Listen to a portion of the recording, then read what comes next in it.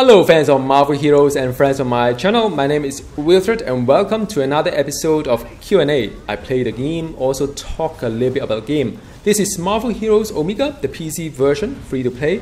And I will be playing a little bit of the Cosmic event. I think right now it is still the Big 10, I'm not quite sure. I'll be playing a little bit of Beast, a little bit of Carnage, Doctor Strange as well. Actually, I quite like that hero still. And if time allows, maybe showcase to you a little bit of the Rocket Raccoon. Haven't played him for quite some time. Alright, so now, there are a couple of things happening ever since we have got the new community manager. There's been more communication from the developers to us. I think one of the very nicely written articles is on the whole tagging or keywords and why there's a need to have redesign all the gear to have the kind of like Omega kind of items. Now, I feel that article has been really nicely written. It's good to have some kind of transparency, understand how they come about, the why they are doing what they are doing. So I really appreciate that, and I think, you know, all in all, I'll put it on my second part of the video when I talk about how I feel on all these changes. But all in all, I think it's kind of nice given the circumstances that we have. But you know, as always in this game, the problem not just about the gear. The problem is actually a lot more than that. So that's part one. Another thing, before I head on to the Omega items or the tagging itself, is about the costume. So I don't think it's a big surprise. After the Omega patch, when you do a prestige, you will no longer get a physical kind of a costume. And so you can't really blend the costumes into a random costume. So what they have done is that you know, whatever you have in your inventory at the time of that patch that hits you, once you have 3 kind of duplicated costume, you can get random costume box. And if you have 1 or 2 left over, they can't really combine into one. They will just give you another one as well. So it's very generous of them in some sense. Will you be playing a lot of prestige from now to the Omega patch? Let me know in the comment box below.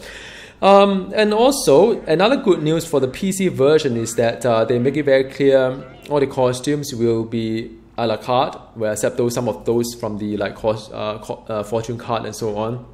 So I think recently there has been a lot of fear that we'll be heading towards the console way, whereby you have to gamble about the loot boxes and so on, keep playing to get that. So I don't think that will happen to the PC world. So yeah, I mean, that's a good thing. Now, next thing, let's take a look at the so-called, you know, why do we need to have all these like new Omega items, and it's really solving some of the problem before in the past. I think you know, unique items. I mean, right now, if you look at the unique items, I hardly can remember what slot 1, 2, 3, 4 are or 5 are, because it is, well, you know, true to say, there's a lot of lines of items there. I think biggest update ever when they remove quite a lot of power ranks and stuff like that. You know, it make it a bit better, but it also sort of like instill quite a lot of words there. The procs are all inside embedded inside the unique as well. And I think more importantly, all these unique items are being handcrafted. Need not to say. No surprise there. Now, it is good in some sense because you feel that all these unique are rather unique to the hero. But I think you know, when you have 60 odd heroes like what we have in the PC world, I don't think Gazillion has the manpower to continue doing that, which is a shame. So that's one of the motivation, the problem statement they have, why they need to do away with the, you know, unique items. So now the new items, the Omega items, should come as no surprise to you as well. You heard a lot on the console world. You know, they have different tagging, the keywords. So instead of physical, mental, and the energy like we have in the PC world, they already go ahead with lightning, wind, ice, or throw, or dash, or whatever it is. So there's a lot of like you know, very thematic to the power itself. To me though, I mean, it is just a keyword because it could be any keywords for a matter. It could, you know, even keywords itself. Yeah, to me it seems like you're trading one keywords to another set of keywords anyway. But I can understand it's a lot easier for them to develop the game or to expand the game. I think, you know, previously when they first announced the Omega item, and by the way, I didn't quite like it either, is that the Omega items would be associated with the power itself. So back then, it's actually rather interesting because you could have a set of Omega item that is build defining, meaning that there may be some power that is associated with them or interact with each other. Very much like some of the AAA ARPG that does it that way, handcrafting items like Diablo 3, you know, that will define the build using the power itself. But because I think for Gazillion, which is kind of a small company, in a sense, they can't really cope with the kind of like complexity. So they need to sort of like, you know, relook into the whole thing and do not want to keep like overhauling the system, which I think is very painful for me and you and for everybody else. I mean, you know, just about 10 months ago, they've come out with the biggest update ever. Now they have a part 2 that you have to refarm everything again. So, yep, so that is I'm just delivering the message. Now, and also another problem is the proc itself, which I totally understand as well, because I think you know, the whole developer block kind of like, you know, it's actually very long. By the way, I need to swap the key up there. It's actually very long, and I think towards the end it kind of makes sense because, you know, the procs that you have like in cosmic item today, actually they do not stack. You know, those benefit. It doesn't mean that you have. But according to what they say, it doesn't mean that the more you stack the same thing in, the higher chance you proc and whatnot. So, so it is not meant to be that way. In a way, yes, we understand. You know, because of that, then they need to somehow come out with a better system to communicate to you that, hey, you know, you can't really stack all this like same proc to one another and try to make it work, kind of thing. So I think that's the whole motivation of why they need to revamp the whole system. And so, with that said, they are looking into sort of like the set item because they want to communicate with us through the itemization that some of the some of these like so-called affixes can stack to each other. So they make sure that in a way they don't need to worry about, you know, having to roll those affixes onto the item itself, because now with the set item, the more type of item that you collect, then, you know, you have the you automatically get to the next tier, like tier 1, tier 2, tier 3 up to 5, without having to collect all this like proc stuff like that, which it kind of makes sense, because sometimes you could double and duplicate and what's going to happen and stuff like that. So I think that is the reason why they do that, and to be able to code that into the system, they actually need more time, and possibly that is the whole reason why they need more time for the whole entire Omega patch to give us the so-called set item. And now, with that said, the set item also comes with its own pitfall according to the developer, which I kind of understand, because I think the first thing first, a lot of us, when we look into the set item design, or at least Omega item design, I think there are about 30 odd of them, and they'll add another, I think 30 plus another 5 plus a couple more along the way. There's quite a lot of sets to collect. So I think our immediate concern, at least my immediate concern, was that, whoa, you know, that means I have to really have a lot of like inventory to keep track of all these like, you know, like gear combination that I may use it for my hero or some other heroes and stuff like that. So I think that was my big concern, number one. And another concern, of course, is like, you know, do we need to collect all the 5 affixes in order to make my heroes kind of like awesome? Because, like, you know, if you play other games like Diablo 3, they have the set concept as well. More often than not, sometimes it's not the case, but more often than not, the highest rank is the most build defining.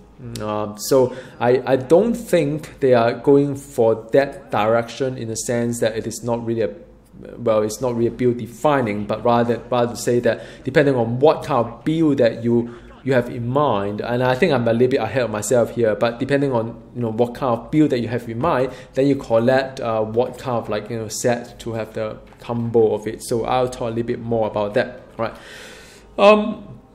So now, how to address the problem number one, whereby you feel that you have to put in a lot of time commitment and also stash commitment to collect all this gear, is that they would limit the loot table for the Omega item drop for the heroes. So in a sense, it becomes more relevant loot.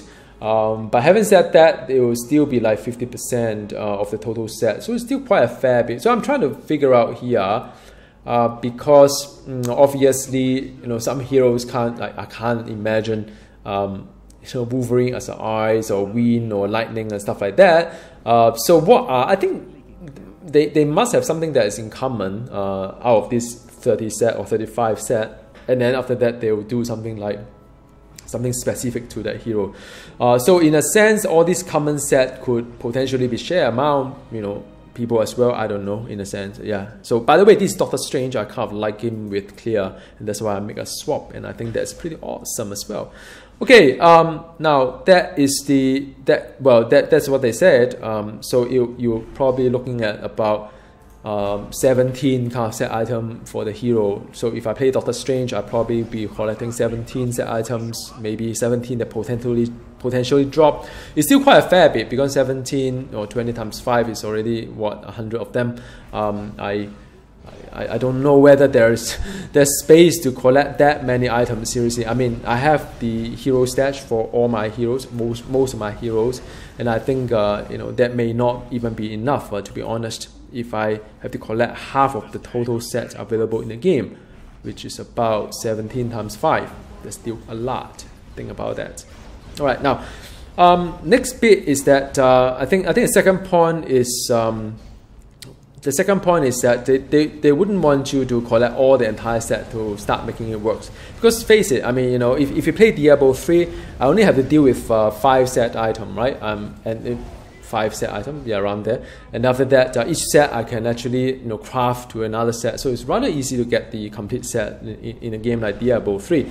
But this is all pure dropping. I do not know whether there are any crafting recipes to help you with that. So I think, likely or not, it is going to be hard to collect a set of 5 and not only the Omega item, you have to get the type of it, you have to get the right affixes for your hero. I mean, I've seen a lot of junk in this game. So far, I've been playing this terminal. I spent about an hour playing, by the way, today. I got nothing. I basically only have one unique upgrade on the hero that I have very, very poor kind of like, unique anyway. So I mean, that speaks a lot about this game. I mean, you could spend really a lot. Now, of course, I'm not boosted, so you can't really, maybe that's why I've got no loot.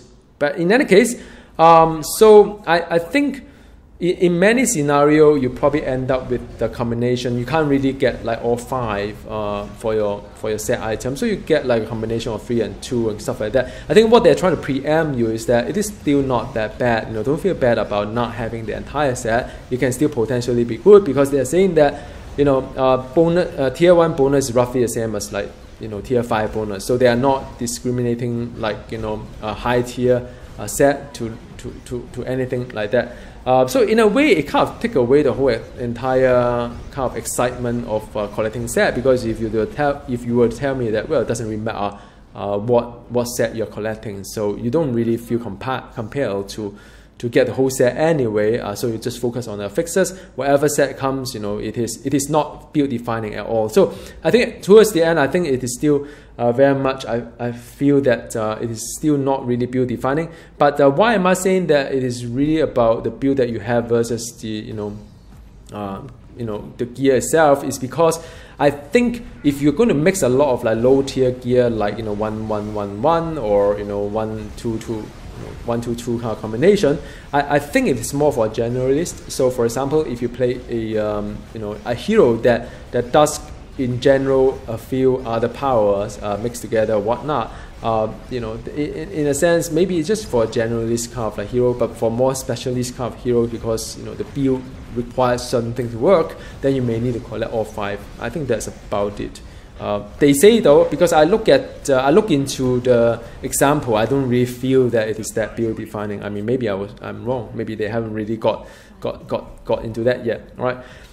Next bit really is about, it's a lot to absorb here, a lot of words here, but what it really means is that I think slot 1 to 5 is the Omega gear that we know that all your unique will become like obsolete once this Omega patch is up.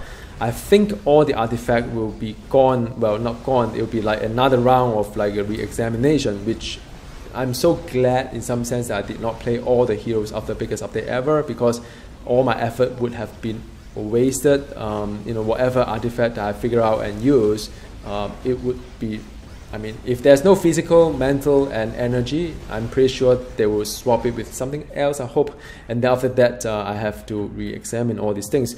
So there's one, the rings will be gone as well. So I think, you know, don't spend too much time in in grinding danger room just to get the unique ring or so on. If you don't have it, that's fine too, because guess what, there will be cosmic kind of like an Omega version to it, so you potentially be getting more set item in that sense, which, well, I mean, just the set itself.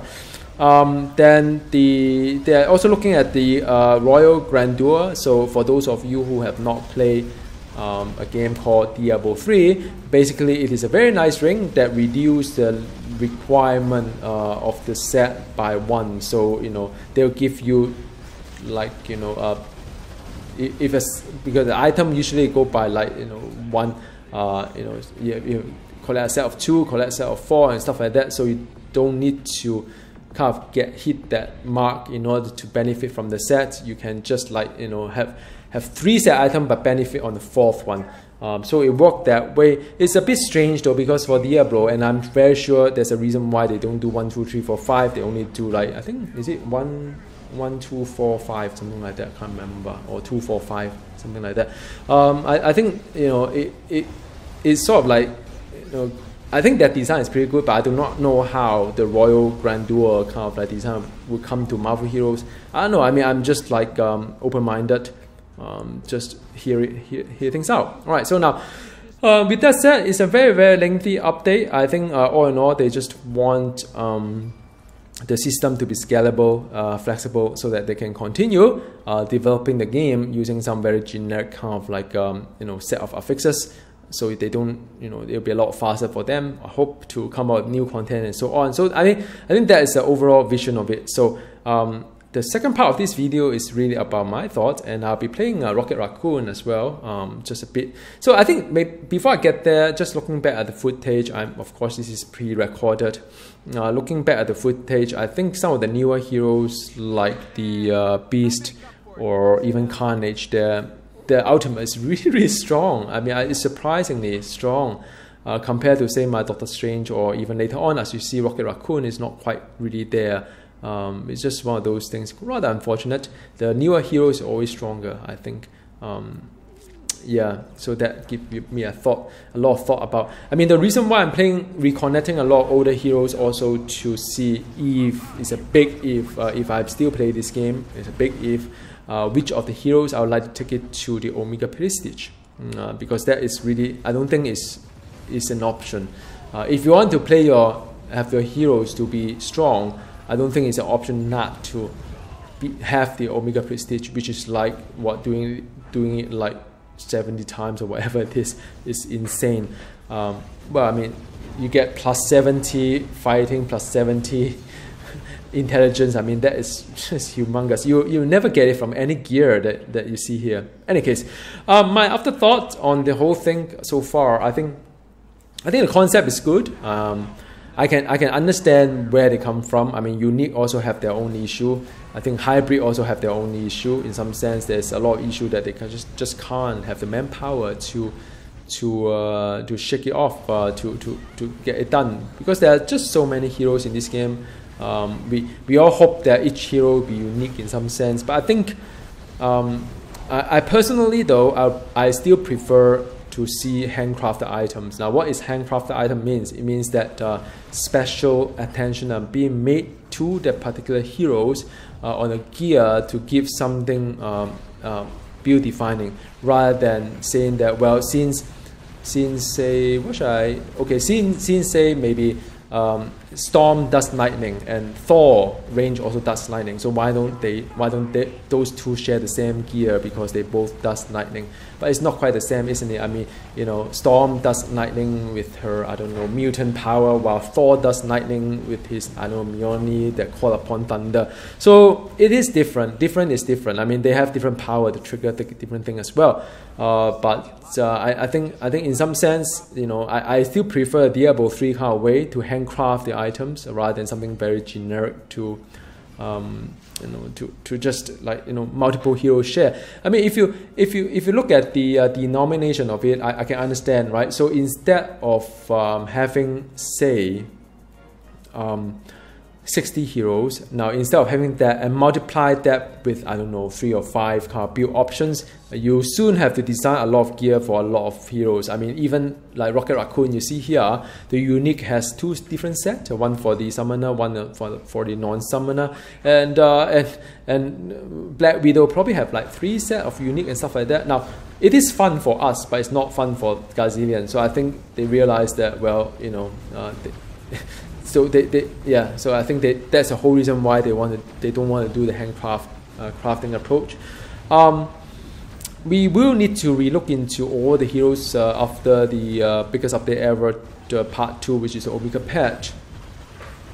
So I've already said something about it in the previous part of the video. I mean, you know, it's just one of those things. I think I've been interacting with people in the forum as well. I really have no issue farming gear, right? Because I have played a lot of loot type of games, from Diablo 3 to Path of Exile, and I got stuck there again, by the way. Path of Exile to World of Warcraft to many other games. I played them all.